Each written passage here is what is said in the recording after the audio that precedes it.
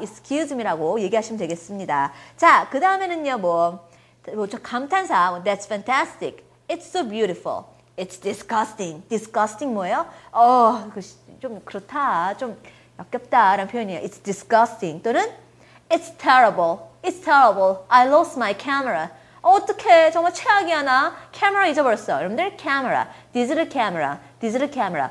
It's terrible, I lost my digital camera 하시면 됩니다. 또 그 밖에도 It's my favorite. 내가 정말 좋아하는 거예요. It's my favorite 하시면 되고요.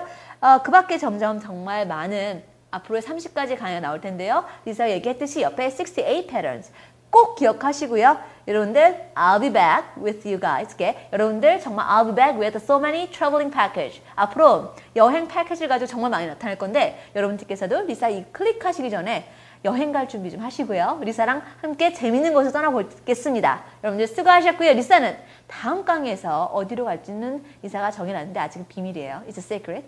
다음 강의에 뵙고 여러분들 꼭 6 pattern 외우는 거 you promise me 꼭 외우시기 바라고요. 리사는 다음 강의에 나타나겠습니다. 바이바이.